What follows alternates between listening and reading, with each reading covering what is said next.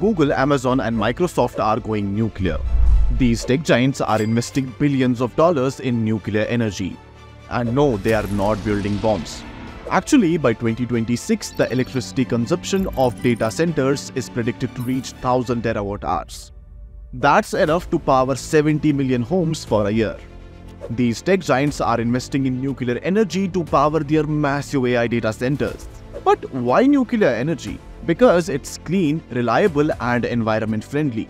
Amazon has teamed up with Dominion to explore development of nuclear energy in Virginia, which is home to nearly half of all the data centers in US, and about 70% of the world's internet traffic travels through these data centers.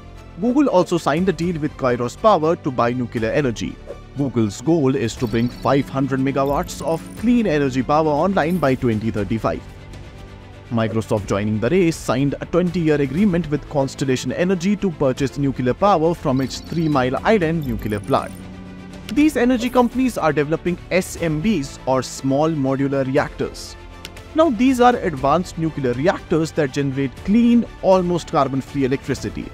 They are designed for locations that are not suitable for larger nuclear power plants. As Kevin Miller from Amazon puts it, AI is driving a significant increase in power needs, and we view advanced nuclear as key and essential. So nuclear power might just be the marriage made in heavens for these tech companies.